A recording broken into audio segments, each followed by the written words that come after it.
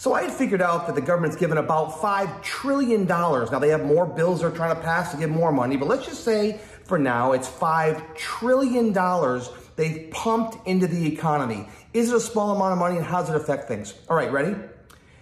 If you went back to the time when Jesus Christ walked on this earth, so the year 0, right? AD 0, right?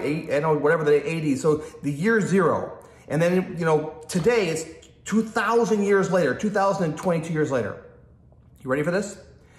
If you spent $6 million a day, $6 million a day for the past 2,020 years, that's $5 trillion. I want you to imagine that today you woke up and you were given the task to spend $6 million. Now, it'd be fun for the first day. And the second day, you'd be like, oh my gosh. And the third day, you'd be like, what am I supposed to do with I can only buy so many islands and yachts and jet, right?